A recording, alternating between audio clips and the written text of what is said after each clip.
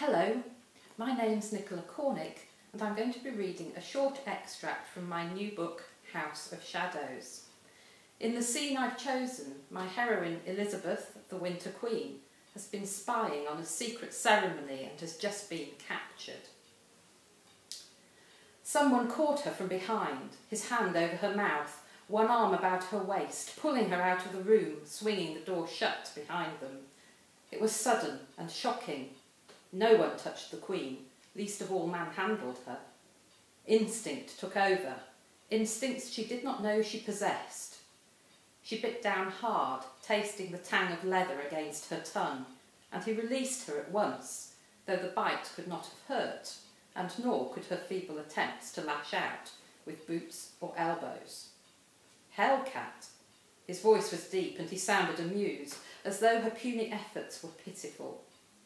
She was the one who was angry, and she allowed herself to indulge in it. "You fool!" She spun around to face him. She was shaking, ruffled, more than she ought to have been. "Don't you know who I am?" She saw his eyes widen, hazel eyes which held more than a hint of laughter. In the flaring torchlight, she could see he was of no more than average height, which still made him several inches taller than she. He looked strong, though, and durable. His hair was a rich chestnut, curling over the white lace of his collar. His nose was straight.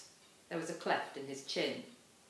And even in this moment of stupefaction, even as he recognised her, there was still amusement in his face, rather than the deference that he should have been showing. "Your Majesty," he bowed. She waited, haughty. His lips twitched. "Forgive me," he said smoothly after a moment. Nothing more, and it did not sound like a request, still less like an apology. Heat and sudden tiredness hit her again, making her sway. Perhaps her ladies had been right, damn them. She was 6 months pregnant and should have been resting. The expression in his eyes changed from amusement to concern. He took her hand, drawing her forwards. "Come into the guardroom." "No," she hung back. "I don't want anyone to see me. There is no one here but me." She allowed him to usher her through the door into the small chamber. It was Spartan, with a bare floor and one candle on a battered table. A meagre fire glowed in the grate. It was no place for a queen. "You're guarding the ceremony alone?" she asked. "I am." He looked rueful, badly, it would seem. She smiled at that. "You could not have anticipated this." "That the Queen herself would choose to come and watch." He shrugged, half turning aside to pour her a cup of water from the carafe on the table. "I suppose not." "I am a member of the Fellowship of the Rosy Cross," Elizabeth said. "I have every right to be here." His hand stilled. He turned back, dark brows raised. "Then why not exercise that right openly? Why creep in like a thief?"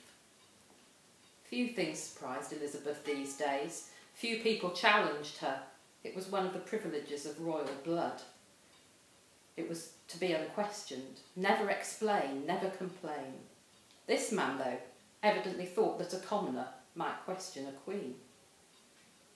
All the same, she chose to ignore this, tasting the water he passed her instead, which was warm and brackish, but not altogether unpleasant. "I don't believe I know you," she said.